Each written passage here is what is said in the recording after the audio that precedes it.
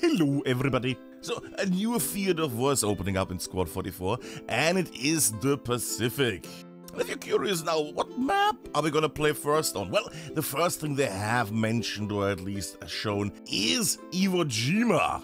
In Squad 44, this new map will bring harsh volcanic landscapes to us in the form of black sand beaches, treacherous terrain, and the very imposing silhouette of Mount Suribachi in the background. And yes, I probably butchered that pronunciation and that name, sorry about that one.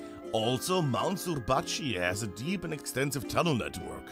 The tunnel network is throughout the mountain and should provide some very enjoyable underground combat.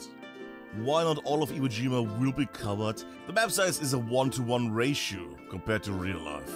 Now that being said, the map covers the south of the island up to Motoyama Airfield number 1 and a bit beyond that. The mountain of Suribachi is roughly 170 meters above the sea level.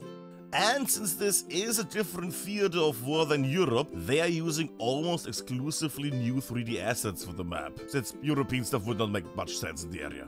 The island will also have some island defense guns, which will be pre-placed and some of which are still usable after bombardment of the US Navy. Also, if you're curious about the groups that are playing in this, fighting on the island will be the 5th Marine Division USMC and the 109th Division of the Imperial Japanese Army. The map will have 16-inch naval commander call-ins for the USMC. It will also have a 320mm mortar commander call-ins for the IJA.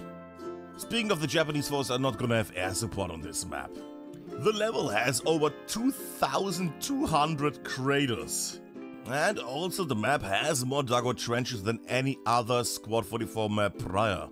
The fleet background, which is not playable area, contains several battleships and aircraft carriers, among them the USS Iowa, Missouri, North Carolina, Enterprise, Lexington, and Wasp.